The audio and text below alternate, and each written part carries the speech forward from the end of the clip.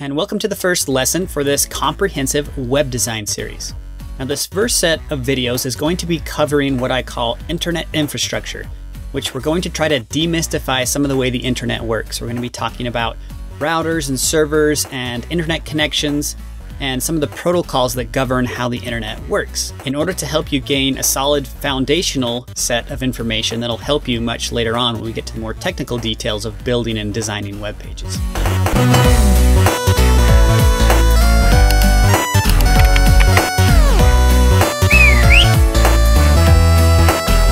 We're talking initially about what HTTP is. That's something that you probably type in your web browser every single time you visit a website. So we're going to talk about what that is and how the protocol works. Now, before we do that, let's start out with the basics of talking about a network. Now, a network is simply two computers that are linked together somehow. Now, typically there's a physical connection between the two computers, and that is what we call the router. So there's a piece of equipment that's only job is sort of to talk to one another and send traffic back and forth between various computers on a network. Now, there's also technology. A lot of routers these days are also routers and also Wi-Fi gateways that can also push internet signals wirelessly. But there's always some sort of interface that connects these two computers together. Now, if you sort of take that concept and you expand it a little bit, what if we have, for example, at a college or university that has multiple campuses in separate physical locations, and those campuses are interconnected with one another? And that's really the same thing as a local area network. It's just on a bigger scale. So instead of having in the same home two computers, we have computers networked across cities even, or, major geological locations. Now, if we take that concept one step further and we go across the entire globe, that is what we call a World Wide Web, or WWW. So that's a global network of computers that are interconnected across cities, states, or even countries and oceans. Now, one interesting thing to think about is it's pretty easy to think about my computer being connected to my computer in my office, or maybe colleges could be connected because we can see those physical cables, lying around our cities. But how do we connect, let's say, one continent with another continent? And this is something quite interesting that a lot of people don't know. The continents are actually connected via physical cables that lie on the bottom of the ocean floor. So these are called submarine cables. This website here called submarinecablemap.com, this is actually an interactive map. You can click on each individual cable and it will tell you what company owns that cable. So a lot of times, because these are very, very expensive to build, several companies will sort of lay one together, or even governments and states can sponsor these cables to be laid on the ocean floor.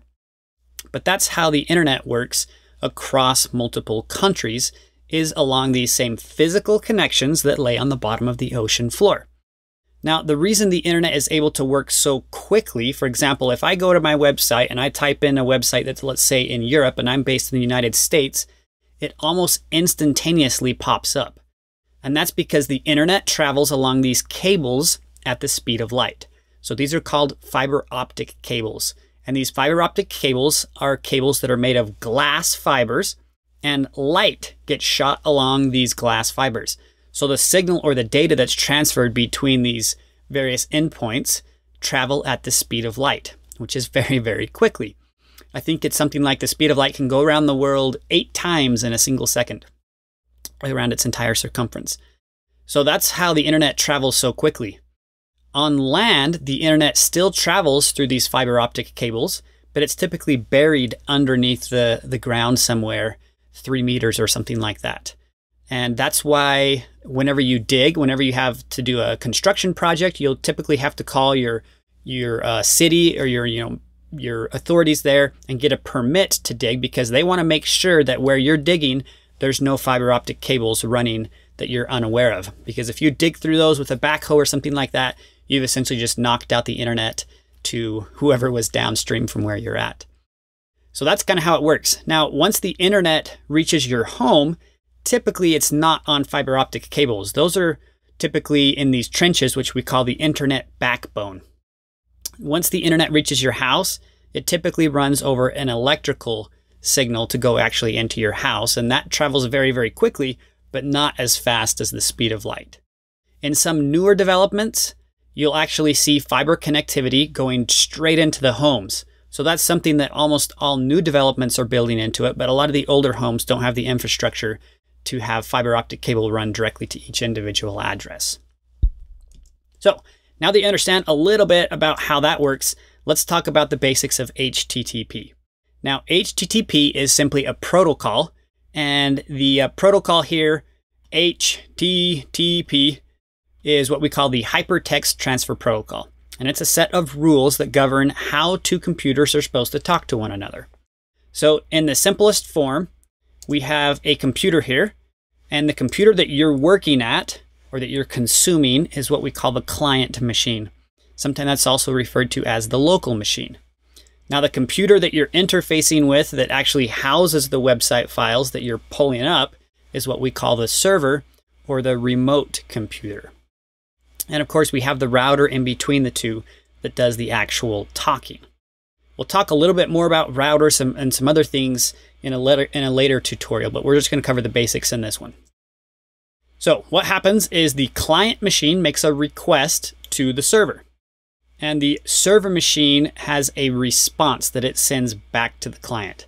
So we have a request and a response, and those two things always happen over HTTP. Now, what happens here is when this request happens, so this guy is going to send a request over here, and this server is basically going to ask itself a question. It says, do I have the files that the client machine is requesting? So it's going to respond back and send back a response with sort of yes or no. And if it has the files that were requested, it of course sends those files along. If it does not have the files that were requested, it will send an error or a status code. So the server always responds with what is known as a status code. And those status codes are simply 3-digit numbers, and that helps the client to know, yes or no, or correct or incorrect, or if the files were found or not. So let's take a look at some of those status codes that the server can send back. So the status codes are broken down into 3-digit numbers, 100 through 500. And the 100 series numbers are simply informational status codes. The 200 series numbers typically mean a success. So if you pull up a web page, if I go to google.com and hit return, and it actually shows me the web page, the status code that was sent back from the server, remember the server is sending all these status codes over to the client, it would have the number 200, which means okay or success. Now, 300 status codes are redirections. So if you have one website that redirects to another website, that would be a 300 status code. So the server would say, I don't have the files, but it's going to redirect you to the place that does have the files. 400 status codes are what we call client errors.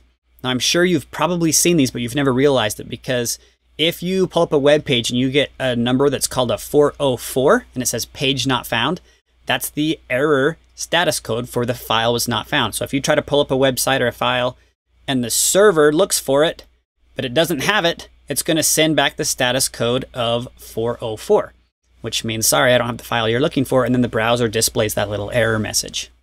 Okay, and then the last series here are the 500 status codes. Those status codes typically mean something's actually broken on the server itself. So it was busy, or it had a hiccup, or it crashed or something. The server wasn't able to process the request properly. It will send back a 500 code telling you that something was wrong. So that's the status codes. Now let's talk a little bit about what we call the GET and request response headers. So remember how we talked about how that each request sent by the HTTP client, remember there's a request and a response, that request goes through what's known as a header. Okay. Now you can sort of think of like the header as the first few lines of the request that gets sent. And it's made up of 3 parts. So the first part is what we call the start line. And the start line is made up of, you can see 3 portions here. Then we have the actual headers, which has some additional information. And then we have the body. Now in this particular example, let's talk about the start line first. So the start line you can see starts with what we call the method. So this is how the request is being put together. It's typically either GET or POST. Next, we have what we call the target. So this is which exact file am I trying to locate? And then the third parameter is the version of HTTP that we're using. HTTP has several versions, 1, 1.1, 2 and even version 3 is under development. So that's all part of the very first line that gets sent. So the method, the target, and the version.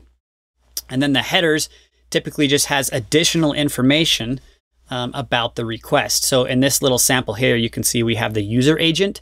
That's what web browser I'm using. That's sent to the server because that's helpful information for the server to be able to process the request. And when we're sending a request, typically there's nothing in the body of the request. That's typically what the server uses to send back the files that are requested. Okay, so let's take a look at the response. It's very similar here. So the server is going to give you the response. It also has these header files that are made up of these 3 specific parts. So the first part is what we call the starting line.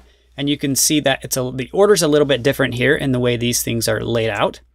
We have the headers, which is, information about the file that it's sending back. And then we have the body, which is the actual resource that the server is going to send back. So let's take a look at the start line again. You can see first here we have the version. So it comes at the beginning of the start line. These are the status codes that we just talked about previously. And then lastly here, we have the status text, which is where we say are not found. Okay, and then the headers and then the body. So let's take a look at actually what these, what we call these HTTP headers look like in a real request. So here's an actual header and an actual response. So you can see here from the request header that there's several interesting pieces of information that we can take a look at. So remember, all of these request headers here are sent by the browser. So it is sending all of these various, you can see the host is for YouTube. And here's my user agent. This tells the web server what browser I'm using. Here's the language, a few things like that. And then here's the response from the server. So it sends back all of the various things that the server needs to send the actual file. So that's kind of what they actually look like. Your headers, the response headers, and the request headers will look very differently depending on the request and the server and how those things are configured. But they're always made up of those 3 basic parts. Okay, so to sort of overview here, just a couple of notes. So HTTP is what we call a stateless protocol.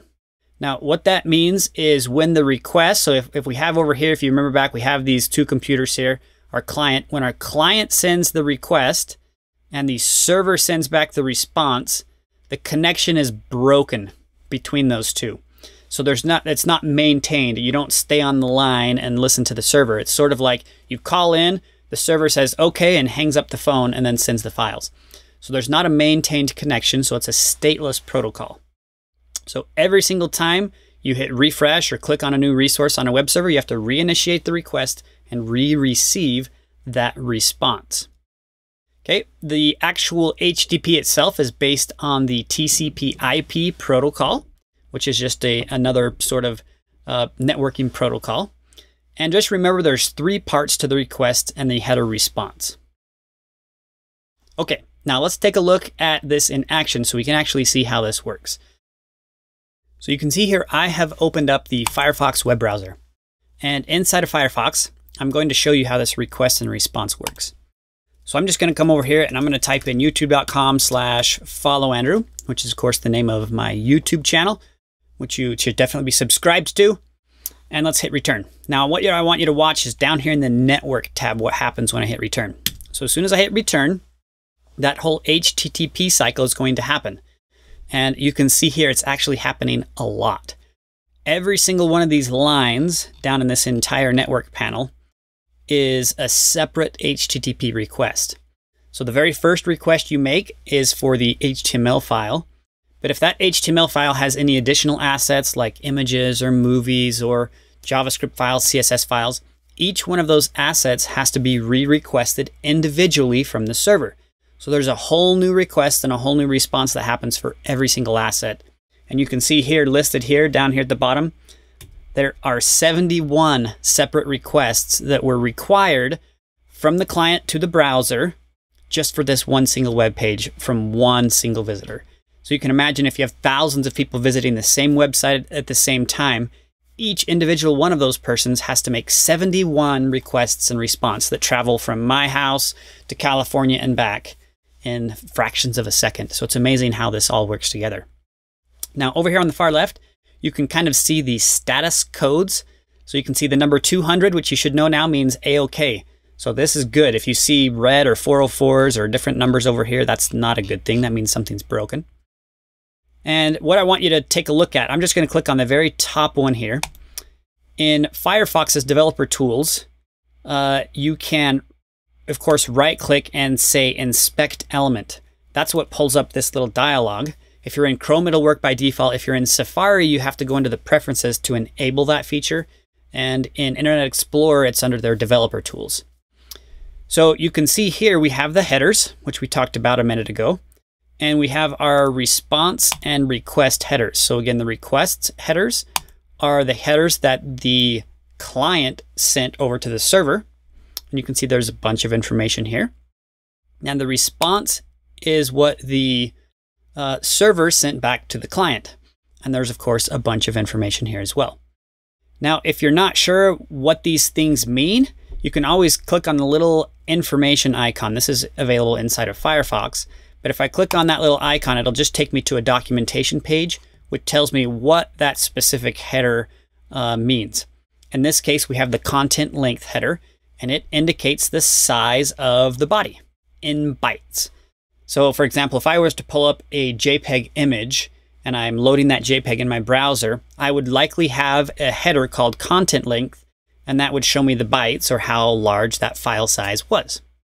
So that's kind of how you can take a look at each individual piece of information on the request and response cycle from the server. So in the next video tutorial, we're going to be looking at a few additional things. We're going to be looking at domain names and IP addresses and routers.